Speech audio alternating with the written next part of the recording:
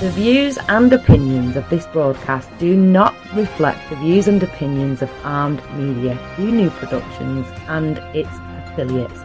Enjoy the show.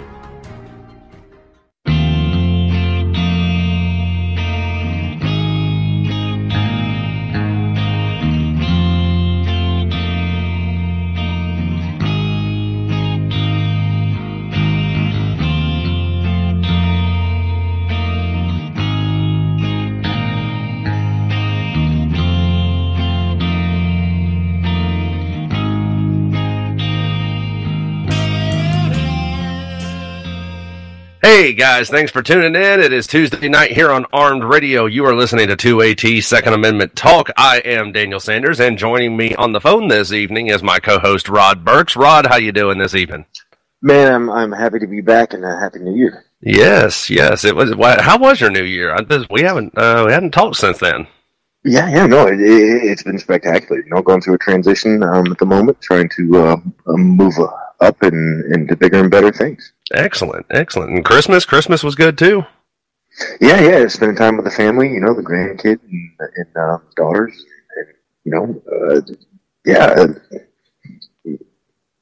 great. And yourself? Yeah. No, it wasn't bad. I'm just glad it's over. And it's all over but the crying, right? Yeah. Now I can go back to trying to save money again. So, as we do at the start of every show here, we want to give a big shout out to the troops, men and women serving overseas and on the home front. We appreciate everything you're doing. Keep up the good work. Come home safe. We're all rooting for you. And speaking of overseas, We're just gonna have to talk about this because this is some pretty serious shit. As most of our listeners are aware, I'm sure of by now. A few days ago, we took out one of Iran's top military commanders in Iraq. The top general. No, the top. Yes, like number 3. He like the equivalent of the Secretary of Defense, right? Like imagine if Iran had whacked General Mattis. Yes. Whenever he was the SecDef. Yes. That's the significance of what happened on Saturday. Yes. So we took him out, and then earlier this evening, in retaliation at approximately 5:30 p.m. Eastern Standard Time. Reports began coming in. Tehran has announced responsibility for launching over a dozen ballistic missiles against U.S. military bases in Al-Assad and Erbil, Iraq. No reports yet as to any casualties or anything like that, but again, Iran is claiming responsibility for having launched over a dozen ballistic missiles at U.S. military bases, Al-Assad and Erbil in Iraq. So we are definitely going to be keeping track on this because I'm sure reports are going to be coming in updated almost instantly. It's just going to be pouring in. Yeah. I think what we're seeing is a game of, well, not a game, but it's absolutely I guess I'll call it a game of brinkmanship, right? Because if you recall, I believe last fall, maybe late summer, Iran had shot down a drone, and of course, they said it was in their airspace, and the United States said it was in international airspace, or whatever. Point being that this has kind of been ongoing, and it's finally getting to a boiling point. If you look at the two countries the United States has been most heavily involved with, greater than the last 15 years, we basically sandwiched Iran between, having forces in Iraq and Afghanistan. I don't think that's a coincidence, but yeah. So I'm currently looking at the Daily Mail's website, looking at everything that we have so far. It says Iran State TV said tens of surface-to-surface missiles were launched. It's unclear, as I said, if there's any casualties at this time. It says local reports initially suggested that 5 rockets had struck the Al-Taji military base situated 30 kilometers north of Baghdad after shelter-in-place sirens were heard. However, Kurdistan 24 reporter Barzan Sadiq later tweeted that the base was calm on Tuesday night and suggested the purported attack was likely just a drill. Reports of the strike occurred just hours after a flurry of U.S. airstrikes were carried out on militia bases in western Iraq and Syria. Yeah. So there's definitely been a response to the president's intolerance for aggression. Yes, it's a pretty serious situation, without a doubt. Absolutely, and especially for those contractors, those that are there to support, those Americans and other expats that have traveled to work for, like KBR and whatnot, in support of the Fifth Fleet in Bahrain, or the everything from chow halls to fuel depots to facilities, all of that infrastructure necessary to sustain a force over there. They in my mind anyway, they are the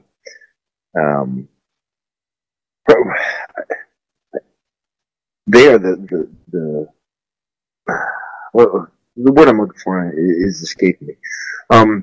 They're a target. In my mind, even though Iran did state that in one of their public news conferences or whatever, they said that only American military were the targets. However, where do they draw the line for a militant, for who's a combatant and who's non-combatant? Right. Is somebody who's in one of these supporting roles in establishment, are they considered military because they directly support military operations, even though their finger isn't on a trigger? Right. Now, it does say here, again, Iranian state TV said tens of surface-to-surface missiles were launched by the Revolutionary Guards Aerospace Division that controls the country's missile program. They reported the operation's name was Martyr Soleimani, named after the general killed in the U.S. drone strike. So, not only are they claiming responsibility for it, they're claiming it was in direct retaliation to us taking out General Soleimani. Yeah, have you seen a picture of him? Of Soleimani after he got hit by the missile?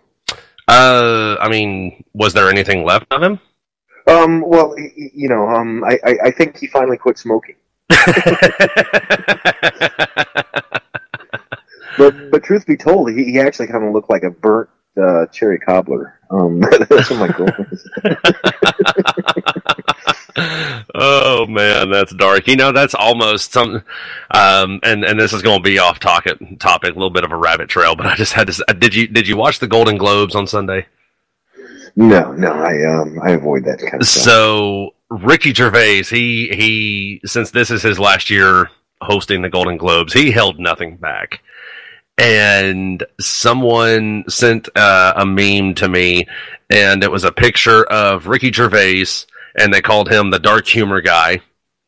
And then it was a picture of Tom Hanks with this real, oh shit look on his face. And they called him the civilian. And then it was a picture of Adam Driver laughing his ass off.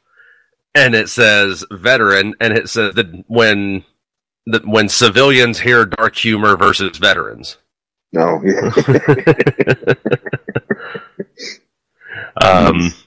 Yeah, that's. I can just imagine. There's somebody out there that never served in the military that heard your burnt cobbler comment just now and is going, "Oh my God, what is wrong with him?" Right. Well, and this illustrates a good point, because that actually came from. Well, I call her my fiance. She's she gets my humor, and I would have to think that a majority of the people who love and support veterans. Maybe not to the same degree as fellow veterans, but they get us, right? Yeah. And or maybe they're just more tolerant, and it's even better when they can throw some back. But yeah, I just wanted to throw in a plug real quick for those that support and love us, even though we hardly deserve it. Right. But yeah, we're definitely, I know I personally am going to be keeping an eye on this situation because, I mean, this is, to me, this has World War III written all over it.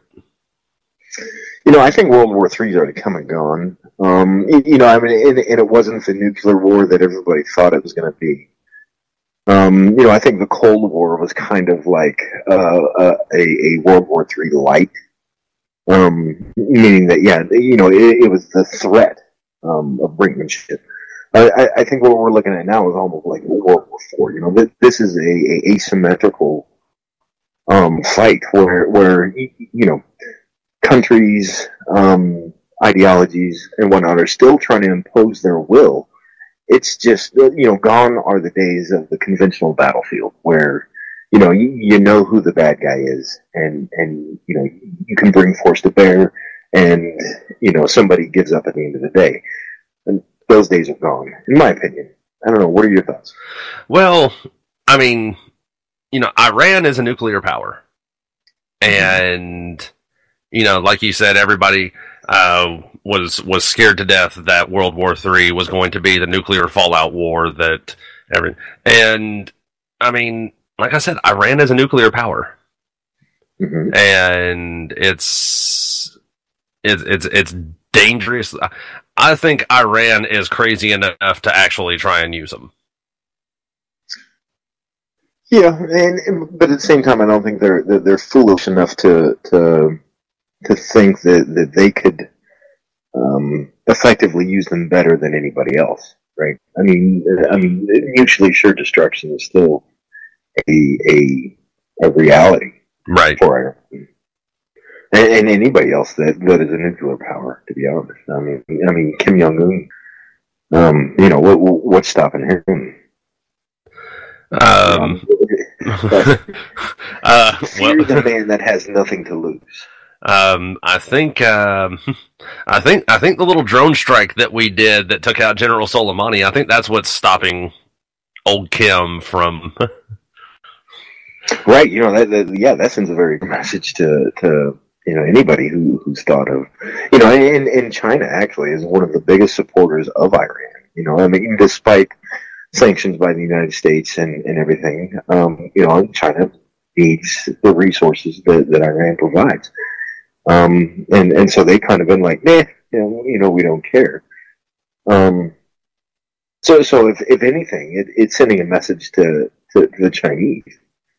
That this administration doesn't play. Yeah. And I mean, that's I mean, as much as I hate to say it, that's really a dangerous idea, I think. That our current administration is basically has the balls enough to say we're not fucking around. It's and it's not that I'm against the idea of it. It's as long as I've been alive, it's not really been as long as I've been alive, it's we're going to we're going to exhaust all other resources before we have to go into this. And this current administration is like, yeah, we're not going to bother wasting our time with all that shit. We're just going to come fuck you up. Well, I'm going to agree to disagree with you because there's an acronym for these types of things. It's called DIME: diplomacy, information, military, and economic. And I think that previous administrations focused less on some of the economic and used the threat of military. So you had the big M in DIME, and everything else were smaller letters. I think with this administration, at least they've put emphasis on all of them. You know, I mean, like, who knows what's going on in diplomatic channels? I mean, I don't. I'm sure somebody, much smarter than me does. But the information. You know, I mean, he's tweeting what's going on. You know, like, hey, you know, we're taking out bad guys. You know, so with the information in the military, but he's also got the economic. You know, he pulled out of the Iran or the nuclear talks deal with Iran, well, because it was bad for the United States. I mean, we were basically giving them money for them to behave. Yeah, you know, you shouldn't have to incentivize people to do the right thing. Well, I mean, it's the same concept with a child. You don't give a child an award up front and then expect them to be good. Right. Let's see here. Right. Exactly. And you know, with the trade deals with China, you know, everybody was like, "Oh my God!" But I mean, look at our economy. I mean, you can't argue with numbers, right? I mean, you know, I've always kind of, I don't despise being counters, but I've always kind of been like, "Hey, let's just get this done and then figure out, you know, the bills later." Which, you know, okay, yeah, not the best approach. But at the same time, you know, I think if you're smart about the decisions you make, all of that stuff takes care of itself. I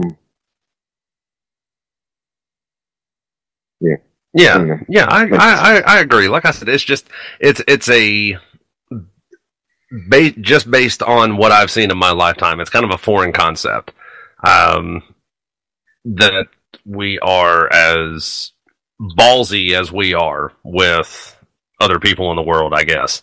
And again, I'm not against the idea of it. It's just I'm still processing it because, you know, everything that I've seen from childhood on has been, we don't want to use the military, but you're not leaving us any other option. And this current administration is going, I wish a motherfucker would. Well, maybe no. I see why you would think that, and you know, because the media. You know, when's the last time you heard anything on the news about Afghanistan? You know, but there are still troops over there. There are still service members that are shedding sweat, blood, and tears. Yeah. For what? You know, so just because it's not reported on doesn't mean it's not happening. Right. There are still active acts of aggression. You know, and Iran is a known exporter of terror. I mean, they're basically training people to create this outer shell, right? You know, like in whenever you're doing your fire plan sketches, you want defense in depth, right? You want enfilade and defilade. You know, you want obstacles. You know, you want your obstacles covered by fires.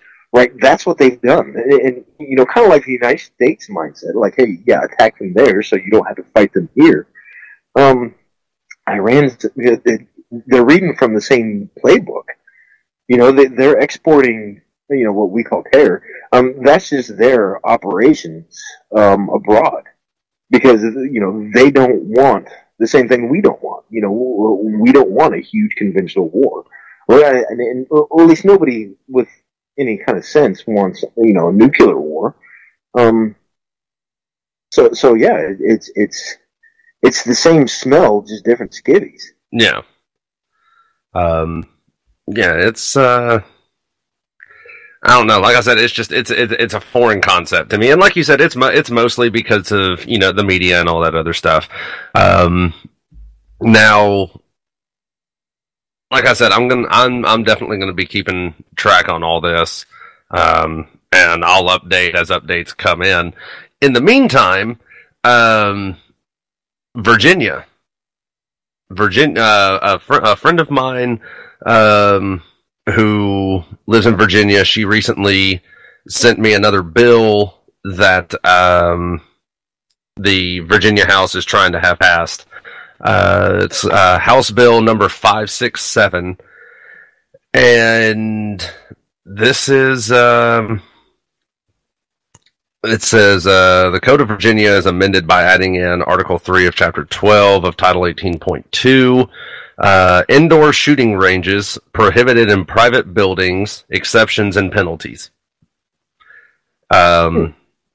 It says, as used in this section, indoor shooting range means any fully enclosed or indoor area or facility designed for use of rifles, shotguns, pistols, silhouettes, skeet, trap, or other black powder or any other similar sport shooting. And then it says it is unlawful to operate an indoor shooting range in any building not owned or leased by the Commonwealth or the federal government unless fewer than 50 employees work in the building, or at least 90% of the users in the indoor shooting range are law enforcement officers as defined in Section 9.1, blah, blah, blah, blah, or federal law enforcement officers. The indoor shooting range maintains a log of each user's name, phone number, address, and the law enforcement agency where such user is employed. And finally, the indoor shooting range verifies each user's identity and address by requiring all users to present a government-issued photo identification card. Any person that violates the provisions of this section is subject to a civil penalty of not less than $1,000, no more than $100,000 for the initial violation, and $5,000 per day for each day of violation thereafter.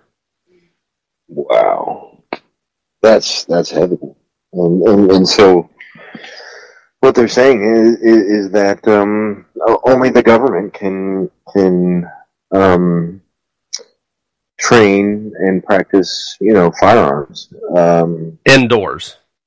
Indoors, out of the elements. Because really, what is the? I'm not a huge fan of indoor ranges. I did go to one in Florida, there on the West Coast, called Reload. Mm-hmm. And it was like the Taj Mahal of ranges, and it kind of spoiled me. But I mean, by far and large, most indoor ranges, they're loud, they're dark, they're crowded. You're very limited. You can only point and shoot. There's no, there's very limited training quality you can get because of all the rules of indoor ranges anyway. Right. I've actually looked at opening a range, and that's actually what what I hope to do this year is to build an outdoor range, a long range. And the advantages of the outdoor range are that you don't have to fight with the EPA so much. Because you've got to have filters, special filters for your air handlers that can capture lead.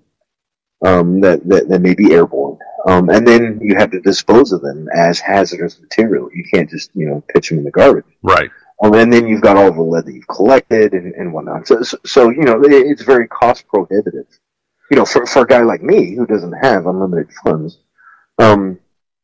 to own or build, own, and operate an indoor range. Right. Which is why I've chosen an outdoor range. You do a couple of, shelters, for your firing line, and then have static targets, out at either known distance or unknown distance or whatever different ranges.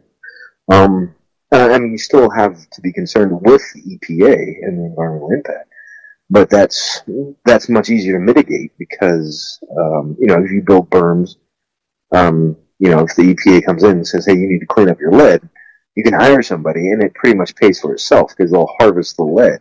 Right. And basically pay you for the lead, but you're paying them for the labor, so it's a wash, right? Yeah.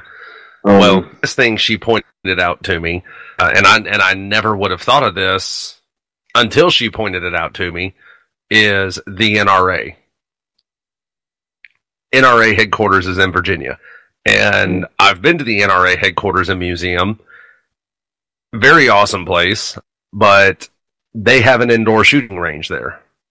And under this provision, under this bill, the NRA shooting range would be considered illegal.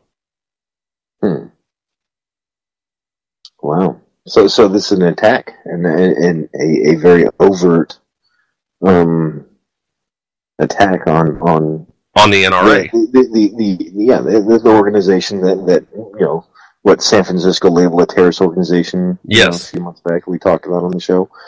And the NRA was founded to train people, to teach people, because after the Civil War, Revolutionary Civil War, people forgot how to shoot. I mean, their focus was on, trying to sustain life and build families and make homes and homestead and whatnot. Yeah. The NRA was like, hey, we've got a problem. This is a skill that has become almost archaic in the minds of our citizens. Yeah. And so their focus was, hey, we need to train people to be responsible and effective and efficient. And I don't disagree with that. And I've said it before. That's why I started my business, because I feel education is one thing that teaching people to shoot is not. It's not a liability. It's an asset. If you have people who know how to use tools, it's a trade, right? It's a craft, and it's a perishable skill that if you don't use, if you don't practice, if you don't hone,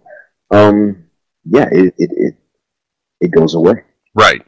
And I was talking with a friend of mine today about this very subject. About I'm a huge proponent of people being educated and properly trained when it comes to firearms.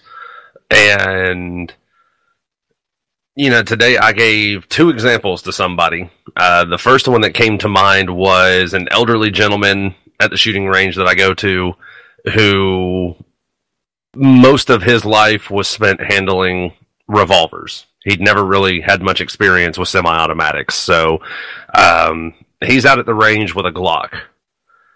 He notices I'm downrange, down the firing line, and I'm with a friend of mine. We're shooting a video on some stuff, and he comes up and asks if I could give him some advice. Yeah, sure, absolutely, I don't mind, not one bit. So he's got a Glock 19, and he says, I bought this gun brand new. They told me it's got a 15-round capacity, but I'm only getting like 7-8 shots out of it. Well, let's see what's going on here. And I noticed he'd fire a round, he'd rack the slide. He'd fire a round, he'd rack the slide. Mm-hmm. So he was ejecting every other round out of his magazine. Right. So I said, okay, well, what you're doing wrong, and he's still hot. He's still got a round in the chamber. And he stops, rotates, and flags me. So, right, what'd you do? Well, first thing I did was jump out of the way, and then I very politely asked him to point his firearm back down range. Mm-hmm. The second time he did it, I wasn't as nice.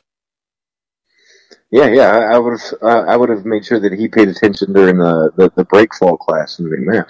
Yeah, the second time he flagged me, I was not as nice, and after a few choice expletives were said, I finished it off with, if you flag me again, I'm going to take it as an act of aggression.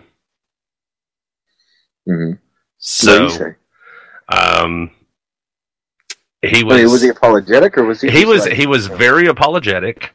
And I hated to be that way with him because he was an elderly man, but at the same time, you're an elderly man, somewhere along the way, if you've been handling guns your entire life, I would think you would know this at some point. That's easy to say, but I think, I see it like, so my fiance's son, for Christmas, Santa bought him a Ruger 1022. Mm-hmm. And I just happen to have a suppressor that fits on it, so that I can we don't have to wear ear protection while I'm giving him while he's shooting, and so that I can give him good and wholesome instruction, and he can hear everything I'm saying, and I know that that his hearing won't be damaged. Mine's already fucked, but that's neither here nor there. But there was and I'm trying to teach him how to change from position to position, from the standing, kneeling, sitting, prone, and he flagged me. And I made a big deal of it because you have to, right?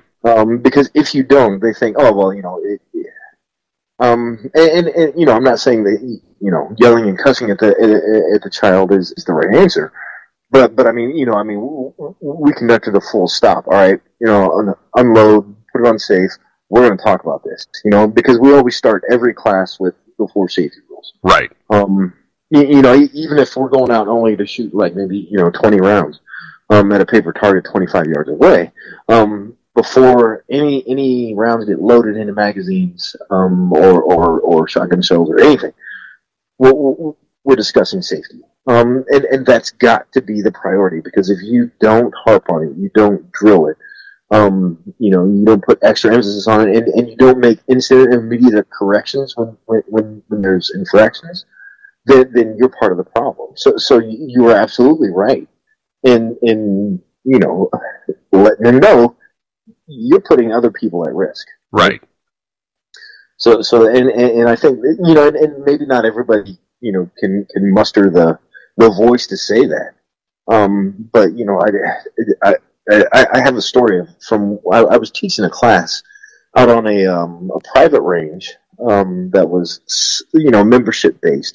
So there were probably a couple hundred members, and at any one time there may be 24 on the range, and so I talked about the 4 safety rules, and I had a gentleman and his wife there, and one of their friends, and we're sitting there discussing the finer arts and details of shooting, and there was somebody who was downrange. We were in a cold status. Now this range didn't have any visual or audio indicators that the range was cold. It was just kind of like, hey, we're cold, or can we go cold? Yeah, we're cold. And it was just like, up and down the line, all right, we're cold, and then somebody goes down to the 200-yard line and changes targets or whatever.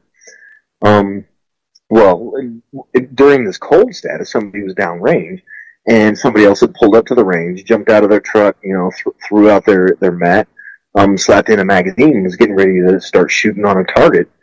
And one of my students, who, I had my back to the whole thing, she's like, hey, that guy's getting ready to shoot. And so my point is you really have to drive home the safety, because, your eyes can't be everywhere. But if everybody around you is collectively, has that mindset of safety, I guess the point of the story, the moral of the story is, we were able to inform the guy that had just showed up the range, hey, there are people downrange, we're in a cold status.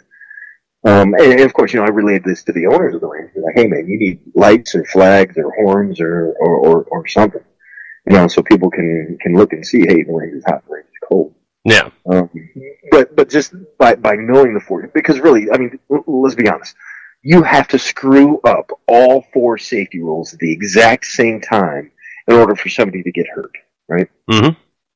So I mean, if any one of the 4 rules are being adhered to, you can most likely avert a serious injury or even worse, a fatality. Yeah, and going now, this isn't really so much of a safety issue thing as it is just, again, people just need to be trained and educated. I was actually in Iraq, and the Navy unit that was on base with us decided to come out and do a BZO with us. So one of their officers, I think she was a lieutenant junior grade, she's shooting her weapon, and I mean, she is all over the target. So I'm watching her, and as she's shooting, I notice she's shooting right-handed, but she's aiming with her left eye. Ah, she's cross-dominant. Yeah, so I asked her, I said, ma'am, are you left or right-handed? She says, well, I'm right-handed, but I'm left-eye dominant.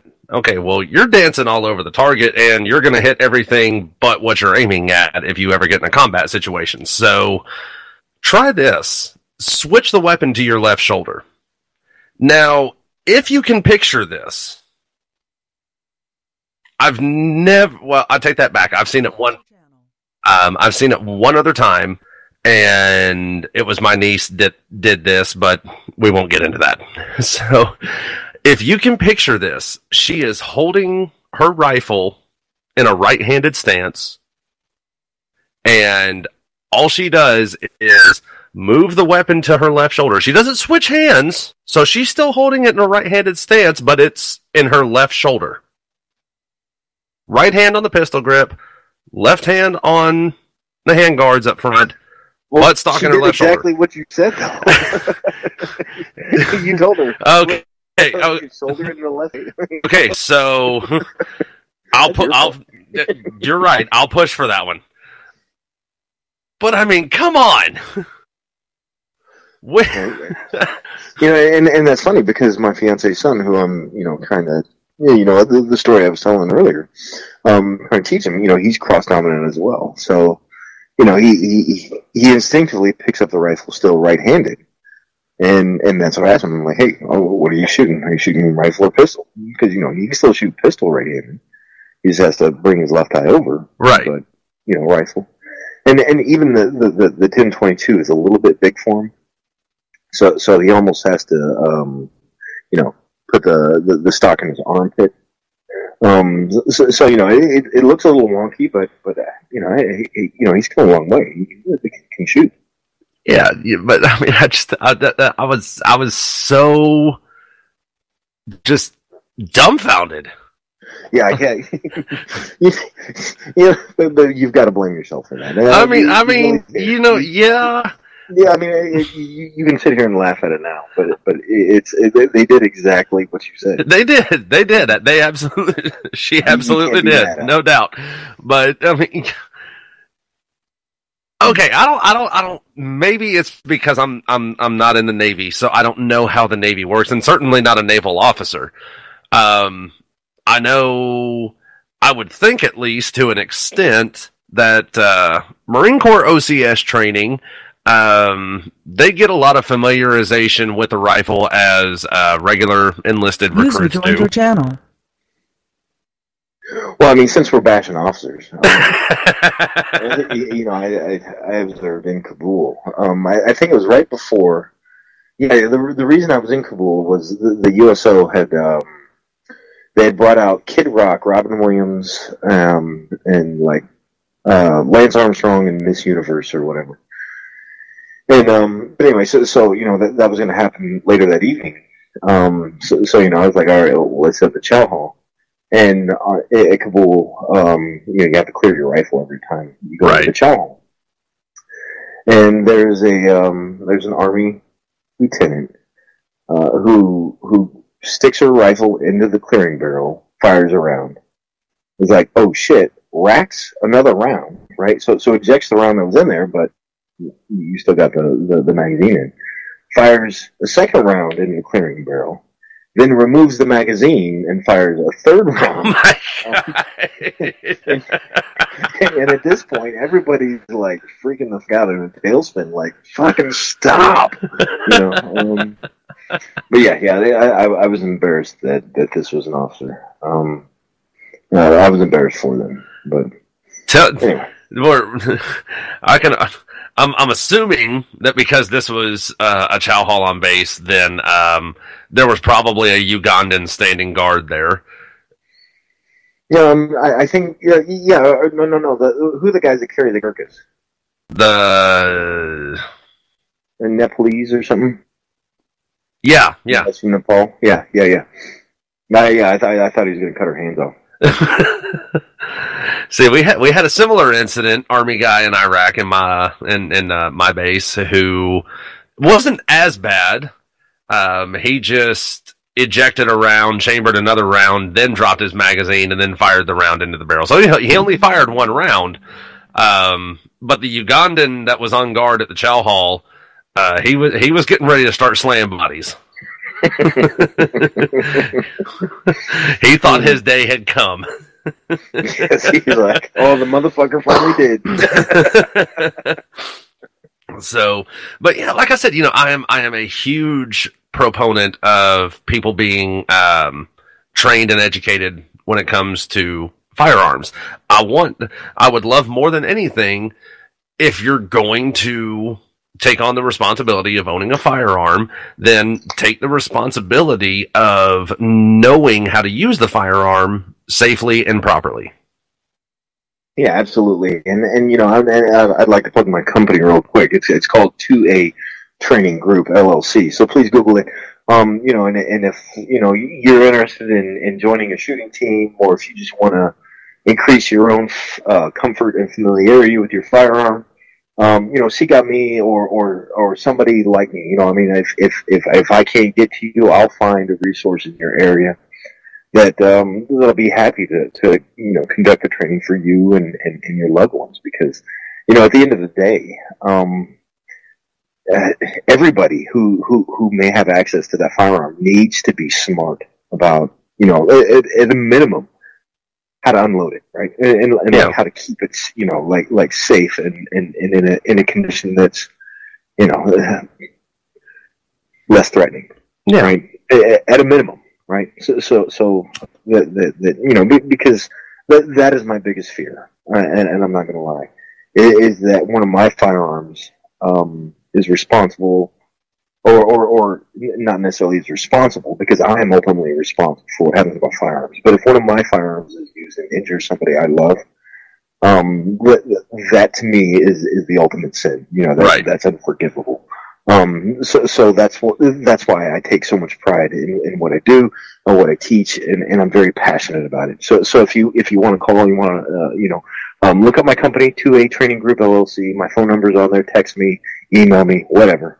And if you just want to talk about it, ask stupid questions. We won't make fun of you. At least not by name on the radio show. But the only stupid question is the one not asked, especially when it comes to firearms and firearm safety. Yeah, absolutely. Yeah, I agree 100%. I can't stress it enough after, having been flagged by somebody who I thought, given their age and experience, I won't say experience, because, you could be 99 years old and have never handled a firearm in your entire life. But certainly given their age, I made the wrong assumption that, after hearing, oh yeah, I've been using revolvers my whole life and this is my first semi-automatic and I just don't know what I'm doing with it, I incorrectly made the assumption that, okay, even though he's stupid when it comes to semi-automatics, he's still going to be a safe individual. And I was wrong. Well, it's interesting, because anytime you introduce something new, for some reason the fundamentals seem to get forgotten. Like you may be the world's most astute, attentive driver, but you put them in a new vehicle, and now all of a sudden their attention is trying to figure out how to turn on the windshield wipers, and they run a red light, or they swerve in a lane. Yeah. You know what I mean? So and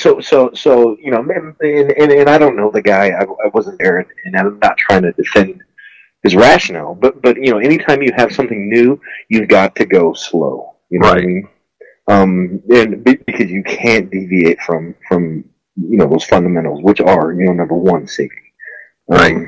And really and truly, I wasn't there when he bought the gun, but I'm just going to go on ahead, since I'm already the king of assumptions as it is. I'm going to go on ahead and assume that the guy that sold him the gun at whatever store it was didn't take the time and opportunity to say, okay, you've never had experience with a semi-automatic. Let me explain to you how a semi-automatic differs from a revolver. Well, and they may have had the same assumption too. He may not have shared that this was his first semi-automatic. And I see, God love them. Shepherd Tactical, they're my local gun store, run by a bunch of Marines, buddies of mine. And, I see the way they handle guns out of the cases, and I'm just like, man, you're a poster child of what not to do right now. You know what I mean? I mean, but realize that, their focus is on making the sale. Right. They're not there, and, they don't look at it as they're on a range with firearms. They're there as, hey, I've got product, and, I mean, they do, open the action and lock the slide to the rear or open the cylinder, before handing somebody a gun that wants to hold it. But it's just, they're pointing it at the customer whenever they're locking it to the rear. You know what I mean? And I'm just like, man, yeah, I wish I could videotape it so you could see from my side, how stupid this looks. The bad habits that you may be inculcating into somebody who's interested in this industry, or in the sport.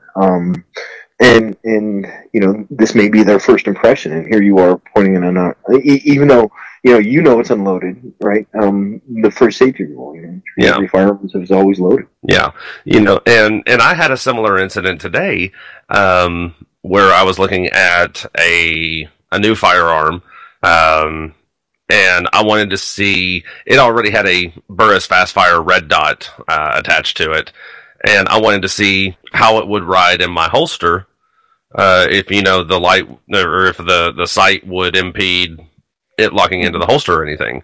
So I had already safely cleared my pistol so I could take the light off, had the slide locked to the rear, and even though I had the barrel pointed up while I was trying to remove my flashlight, the gun slipped out of my hand, and when I caught it, it accidentally flagged the gentleman behind the counter, which, he was very understanding of the situation.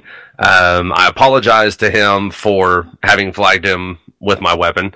And again, like I said, he was very understanding. But, just me personally, even though I knew the gun was unloaded and safe, it's still just, it happened, and I hate the fact that it happened. Mm-hmm. Right, absolutely. But, and that's why I tell, I'm going to make a big deal out of safety infractions, but you've got to, like I said, you've got to screw up all 4 safety rules at the exact same time before somebody gets hurt. You've got these different layers of protection. Right. And we've talked about that in other instances, but it's also true with firearm safety. Yeah. Okay, so I just got a new tidbit of information in on this missile attack. Well, now you call it missiles, but I also heard it called rockets. Yeah. I mean, is it? Well, it says the rockets used in the attack, according to Iranian TV, are Fateh-110 ballistic missiles. Okay. Fateh, whatever. F-A-T-T-E-H. F-A-T-T-E-H-110 ballistic missiles. So I wonder if they're firing them from ships or if they're firing from land. Well, according to a report I read earlier, they are surface to surface, which... well, that could be either or. Yeah, right? It could be either or. Because, from the sea surface. And the reason I ask that is because that could change the dynamics, right? If they're shooting from their house, right, that's one thing. But if they're out in international water shooting from the road, that's completely... Yeah. That's a whole nother. Yeah. Well, it says they have a range of 186 miles or 300 kilometers. So, if we're talking about launching them into Iraq, then they would have to be coming out of Iran. I don't think it could be seaborne attack.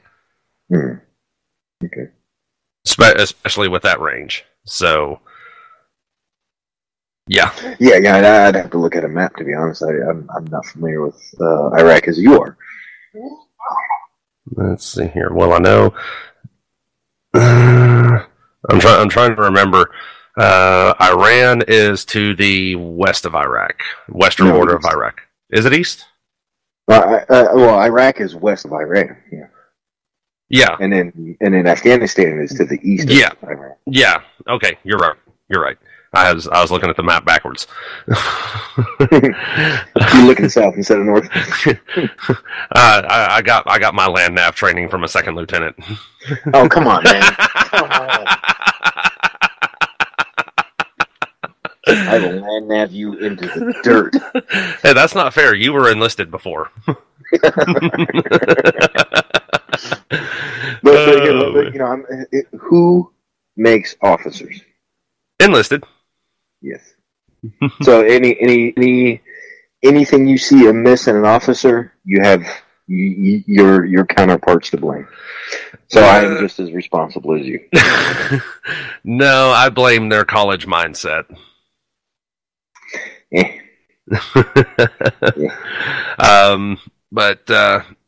Yeah, going back to the safety portion of it, I can't stress this enough.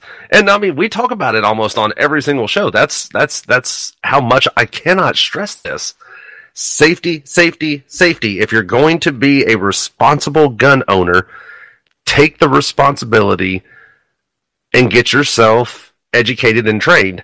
It is much better to have if you've got a $1,000 budget, buy a $500 gun and get $500 worth of training instead of buying a $1,000 gun. Yeah, good point. Or get the training before you go out and get the gun. You know, so at least you know what it is that's important. You know, right? Like you know, because I think I've mentioned this client before. She's 70, early to mid 70s. She's probably 90 pounds soaking wet. It was like, hey, I just bought a gun. I want you to teach me. Pulls out a 1911. and I'm like, God bless this person. But she she had so much. She would heal or anticipate so bad that from 3 yards away, she's shooting the dirt, only hitting paper half the time. I mean, not even anywhere near or on the target. And so you know, in this case, she probably would have benefited from taking a class. And hey, you know what? The last gun I bought was a FN 5.7. And my fiance, she shoots, and she's like, oh yeah, I love this, right? Because I mean, it's basically a Super 22, right? I'm gonna interject something real quick. Yeah, I hate you. Now continue. Okay. Well, you know, and it was absolutely an impulse buy. I walked in, and I've been trying to, like, looking for these things and just been like, you know, but whenever I show up in my local gun store, and they have one in the counter, right? And they're like, it's the only one. It just came in today.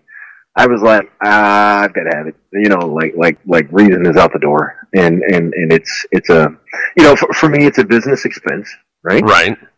So it's you know, I get a little tax benefit, but it is that, you know, I am absolutely not. I do not have buyer's remorse at all. Because yeah, despite the price tag and the cost of ammunition, I am confident that you know, she can use this firearm safely, effectively. You know, because you put a 22 in somebody's hand and say, okay, defend your house, you're kind of setting them up for failure, right? Right. At least in my mind. Well, I don't know if you've seen them yet or not, but as of today, I am now currently on a waiting list at one of my local gun stores for a Ruger 5.7. Really? I did not know Ruger was making the 5.7. Ruger. I just recently saw a video, and if I can find the article, I'll send it to you that has this on there. But Ruger has just produced a 5.7 to compete with the FN. And surprisingly enough, it has more steel components than the FN does, and it's about half the price of the FN. According to I like the FN because they're made here in Columbia, South Carolina. Right. So you know, I try to buy local as much as possible. But according to the article that I read, MSRP is about $7.99, which means in most cases you'll probably be able to pick one up at a gun store for about $650, $700. But yeah, but you know, I mean, like the ammunition for that gun is I mean, I bought it ridiculously expensive. I bought a PS90. Which is awesome because I love having 50 rounds in a magazine. That's not a drum because I've never had good luck with drums. I don't know if you have. You know, I've heard if you don't load them up all the way, they're fine. But that kind of defeats the purpose. Whereas the FN PS90's magazine, you fit 50 rounds in there, and yeah, it's going to operate for you every time. You see, I just don't know how I feel about gravity-fed magazines. But that, I mean, you know, what you said about drums, the only drum I've ever owned for a firearm was the Magpul D60, the 60-round drum that they make. And was that for an AR? Or? Yeah, that was for an AR. And I never had any issues with it. I mean, I would load a full 60 rounds in it, and it would feed every single time. Never had any issues with it. Okay. But I mean, I've had the drum. I had oh crap, what do they call it? It's basically an AK shotgun, and I traded it for something else. The Saiga 12. Yeah, it was a Saiga 12. It had a drum, and I think it was, I couldn't get more than like 10 rounds in it, which that's plenty for a shotgun, right? I think. But it was, advertised as like a 25 or something. I don't even remember what the drum was. But I was so disappointed in that drum. I tried another one for an AK, and the same thing. It's supposed to be 50-round drum. I could probably get 32 rounds in it, and it would work as advertised. But yeah, I'm just not. And you say gravity fed for the PS90. It's still got a spring and operating system, right? Like it's not like gravity fed sounds like a paintball gun. Yeah, the way you say it. But well, I mean, I did grow up playing paintball, so yeah. The only thing I didn't like about the PS90 is because it grabs a little bit of the beard hair and yanks it out. Yeah. But yeah, no. No, I'm definitely interested in seeing. I mean, I saw a video of a guy reviewing one, test firing it and everything. Guy had horrible trigger discipline while he was shooting it. Apparently, he doesn't know what trigger reset is. But yeah, no, I mean, like he's blasting through rounds. I think it comes with a 20-round magazine, just like the FN. And hey, wake up. I mean, he's blowing through it, so we're going to have to leave it there. We're running short on time. Hey, guys, I want to interrupt for a second. We just got retaliated by Iran. They tens of missiles on outside airbase in the Anwar province. No casualties yet, reports yet, and then no anything about strikes hitting them. All right, thanks for that, Jimmy. Yeah, we've been talking about it the whole show. Yeah. So yeah, we are definitely going to keep an update on that. As I said before, don't forget to tune in on Monday nights for my other show, Two Beards Talking, with my co-host Donnie J. We're definitely, hopefully next week, going to have a lot more information on this attack as stuff comes in. And also, don't forget to check out Rod's other company, 2A Training LLC. Get up with him, and like he said, if you're not in the area, he will refer you to somebody in your area. And don't forget to look us up on Facebook, 2AT Second Amendment Talk as well. I think I got everything. Rod, you got anything for us?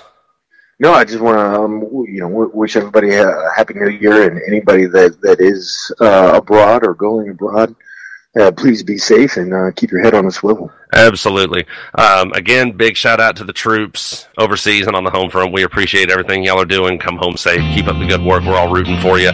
This has been 2AT on Armed Radio. I'm Daniel Sanders for Rod Burks. Thanks for listening, everybody. Good.